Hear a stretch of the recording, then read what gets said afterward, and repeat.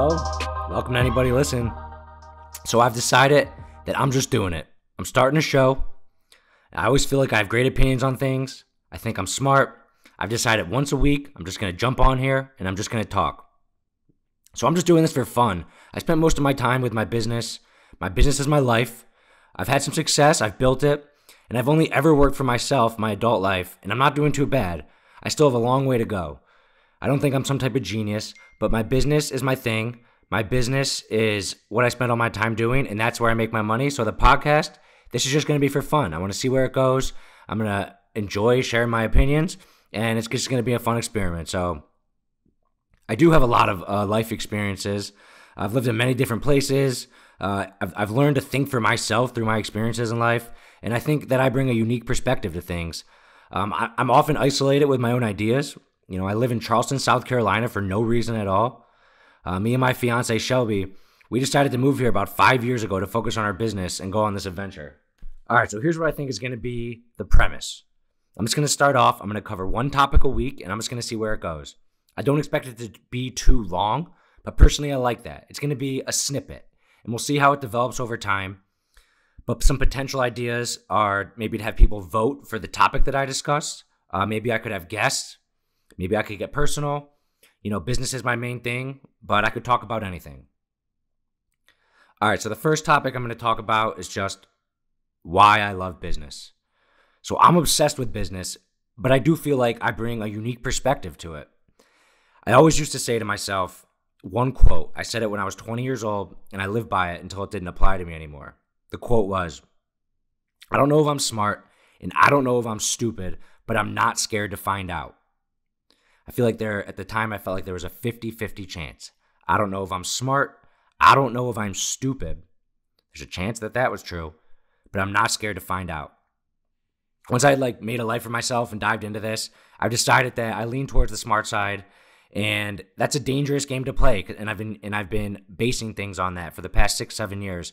I've been believing that I'm smart. I've been trusting my intuition, and I believe that I'm a smart person that's navigating the world. So one thing I do is I do a lot of listening, you know, especially since I haven't been talking. So my default is when I'm in the car, when I have my AirPods on in the store. I love listening to my favorite people. I also listen to people I don't like. I just enjoy listening to people talking about ideas and concepts and entrepreneurship.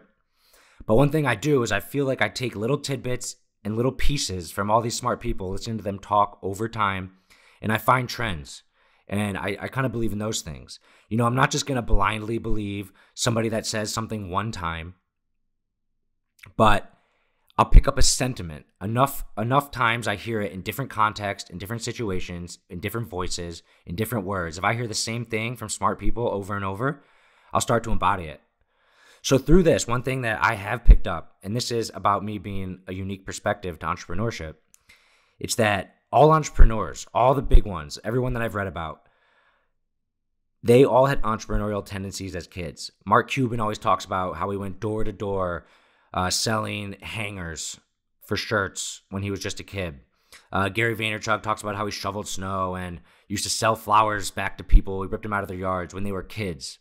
They just were born like that.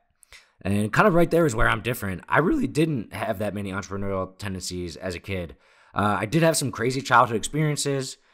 Maybe I'll get into one of these episodes, but I can't say that I was one of those guys that I was selling newspapers at 7 years old.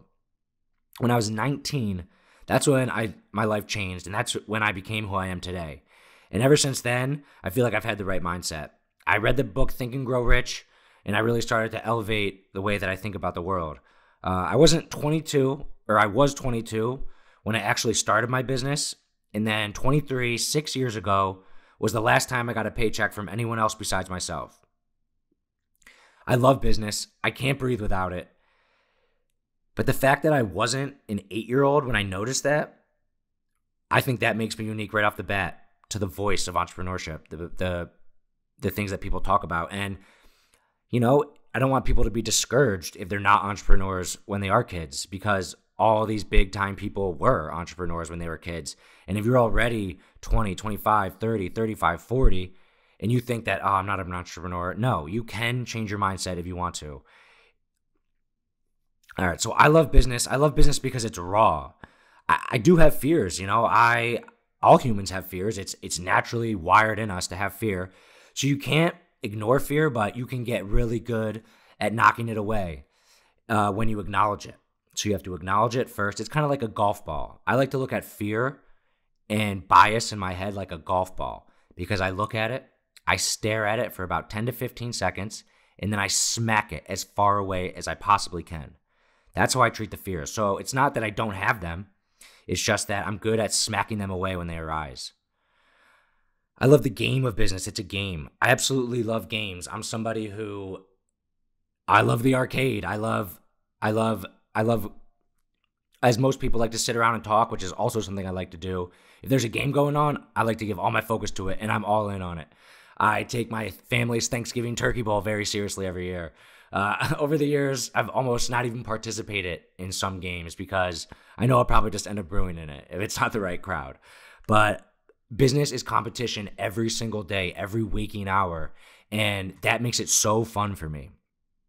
And the fact that what I love about business is that I get to wake up every day and my success is on my shoulders. I literally get a high from that. I get high from the fact that it's on my shoulders. Personal responsibility is, one of the keys to happiness. That's well known. And there's no more personal responsibility than running your own business and having everything that happens. If one of your employees makes a mistake, it's your fault. If something goes wrong with one of your machines, if something goes wrong with the post office, it's your fault.